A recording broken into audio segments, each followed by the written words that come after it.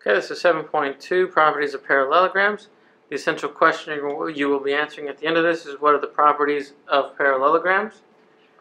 What you are expected to learn is to use the properties to find side lengths and angles of parallelograms. You're also going to use parallelograms in the coordinate plane. First vocabulary word for this is a parallelogram. And if you recall, it's simply a quadrilateral, which is a four-sided shape with both pairs of opposite sides parallel. So if I draw two horizontal lines, kind of a little bit staggered, okay, and then I connect those two sides, these two would be parallel to each other, and the two slanted sides would be parallel to each other. Okay. So this would be an example of a parallelogram. You could name it A, B, C, D, and then when we're writing it, we usually draw a little smaller parallelogram type shape, and then we put just the letters, the vertices. So this would be parallelogram A, B, C, D. Okay, next we have the parallel opposite sides theorem, and what that simply says that is, if you have a parallelogram, then you know that the opposite sides are congruent. So if I draw a parallelogram,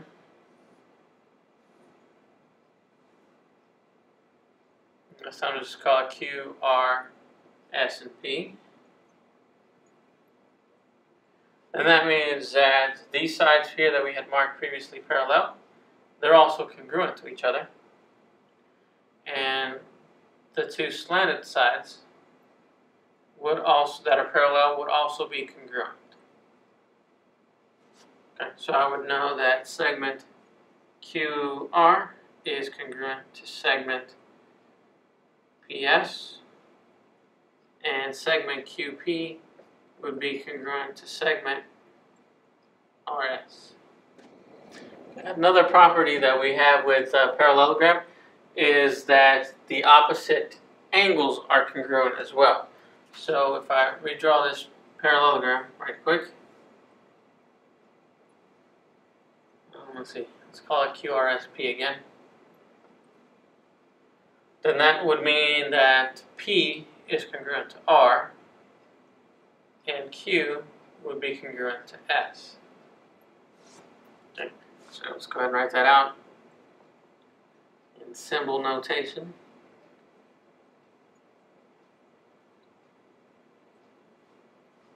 There you go.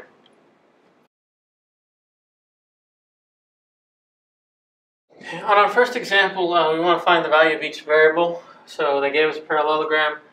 We got variables everywhere, but three of them have x's, and then we just have this one that has a y. Because of the theorems that we just got through writing, we know that opposite sides are congruent. So that means that my x plus 18 has to equal my 3x minus 2. So that's what I'm going to solve first. I get my variables on one side, so subtract x from both sides. Then I get 18 is equal to 2x minus 2.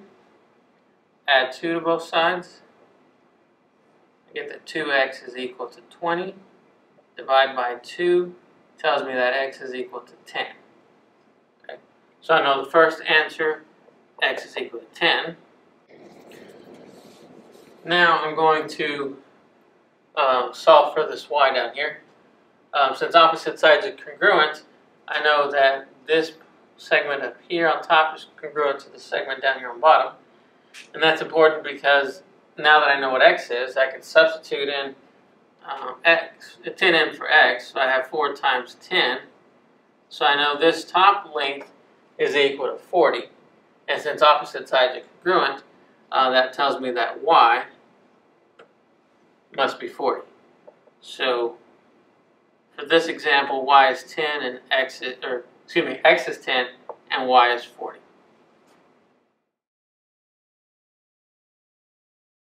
The next theorem we have is what's called a parallel consecutive angles theorem, and that just says if a quadrilateral is a parallelogram, then we know that its consecutive angles are supplementary.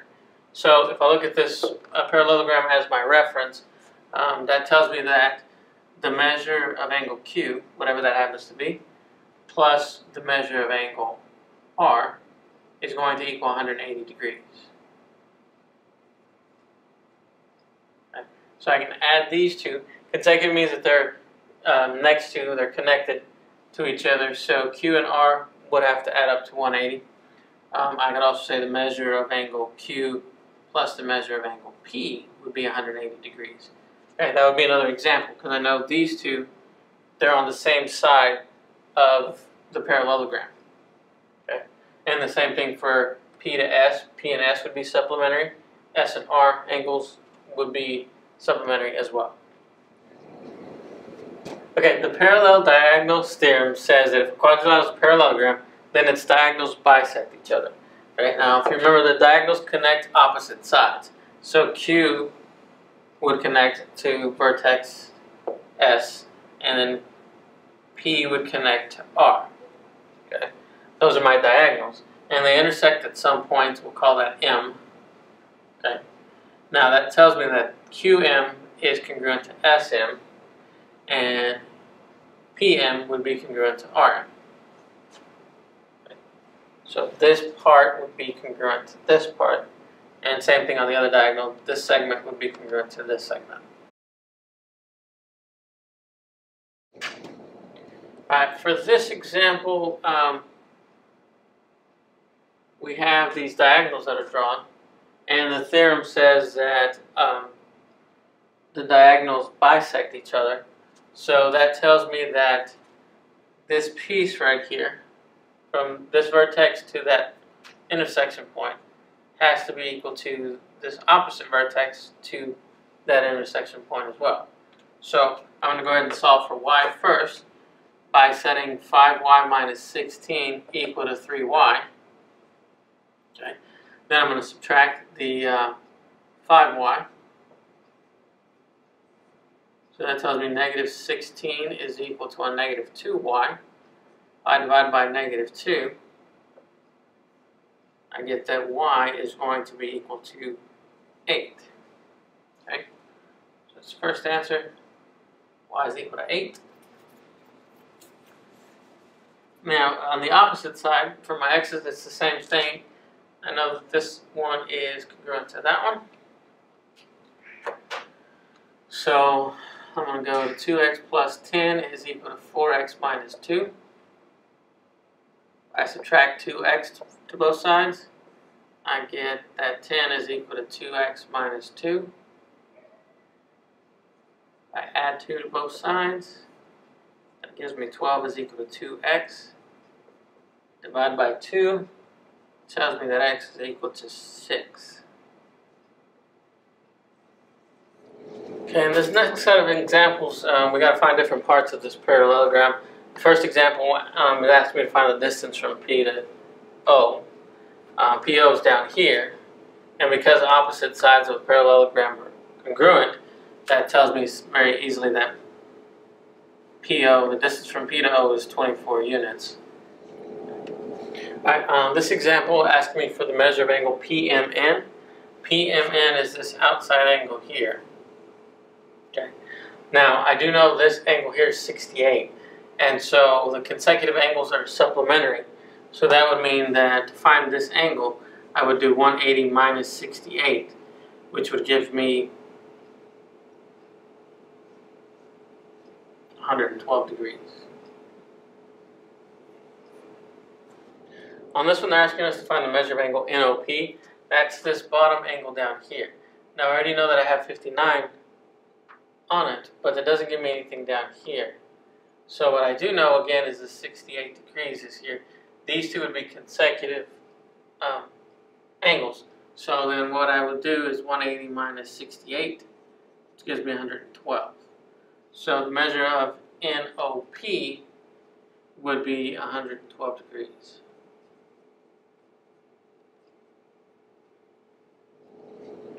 Okay, on this example, it says find the coordinates of the intersection of the diagonals of parallelogram element O with the vertices Here 1, 4, 7, 4, 6, 0, and 0, 0. I went ahead and graphed it for you. Now remember that the diagonals bisect each other. So what you're looking for is, if it's bisecting, you know that these two pieces are congruent here and here as well. And then so what you want, since it's bisecting, that tells you that this point here, whatever this point happens to be, we'll call it Q, that's going to be the midpoint of either diagonal. So what I want is I can do the midpoint for L and N, and I'm looking for, or I could solve for the midpoint of O and M. Now, since one of the points is at 0, 0, that's the easier one to do. So I'm going to use M and O. I'm going to use this one and this one to find my midpoint.